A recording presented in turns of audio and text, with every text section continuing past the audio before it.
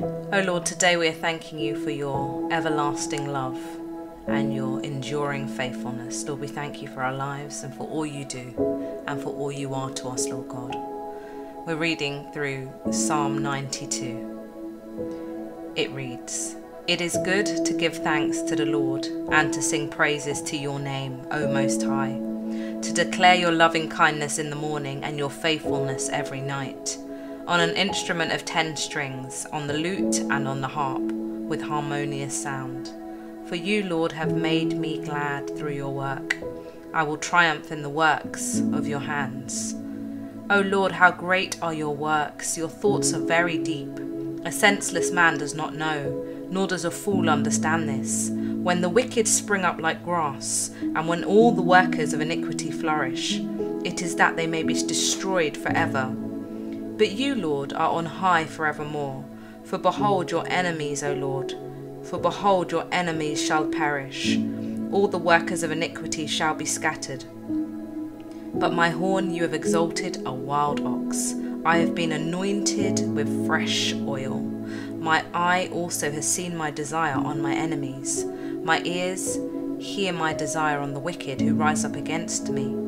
The righteous shall flourish like a palm tree. He shall grow like a cedar in Lebanon. Those who are planted in the house of the Lord shall flourish in the courts of our God. They shall still bear fruit in old age. They shall be fresh and flourishing, to declare that the Lord is upright. He is my rock, and there is no unrighteousness in him." Lord, we thank you for this wonderful scripture. Lord, this wonderful revelation of who you are. Lord, this wonderful revelation, Lord God, that you are our rock, Lord, and that there's no unrighteousness in you, Lord God. Lord, that we flourish in your courts, Lord, because you've enabled us to, Lord God, and because you empower us daily to do so. Lord, we thank you, Lord, that you're calling us as your righteous to flourish like palm trees, Lord God, to flourish and to grow like cedars in Lebanon. Thank you, Lord, that you've called us to be planted in your house, Lord. And as we worship you, as we pray each day, Lord God, and come before you in quiet supplication and reflection on your goodness, Lord, and on your faithfulness to us through the ages, through the generations, through our ancestral line, Lord, we just give you thanks. We give you the honor, we give you the glory. And Lord, we just pray, Lord, that today, Lord, that you would move in our hearts, in our minds, Lord God. Lord, that we would experience you in new and fresh ways. Lord, we thank you, Lord, that we are called to declare your loving kindness every morning and your faithfulness every night. Lord, let us never grow weary of doing that. Lord, let us come to you, Lord, just in the same way, Lord, that we desire food every day, Lord. We desire sleep every day. Lord, let us desire prayer every day. How can we not commune with our Father who is in heaven? Hallowed be your name, Lord God. How can we not want to commune with you?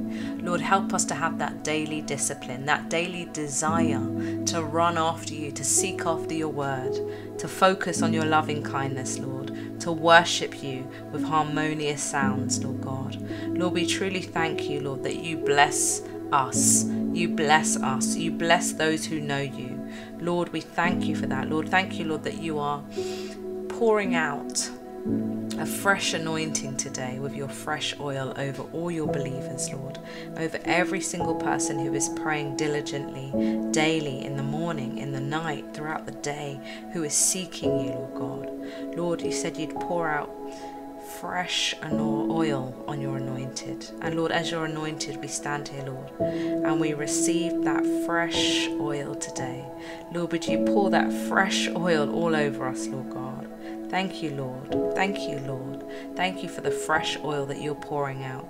Thank you for the fresh anointing that you're stirring up in our hearts. Lord, help us to be sensitive to you. Help us to be sensitive to you, Lord God. Lord, we know that we're called to be flourishing. Lord, we're called to be fresh. But we know we can only be fresh and flourishing when we operate in the anointing that you alone can give us, Lord. Lord, so help us, Lord, help everything we set our minds and our hearts to flourish as long as it's in line with your will.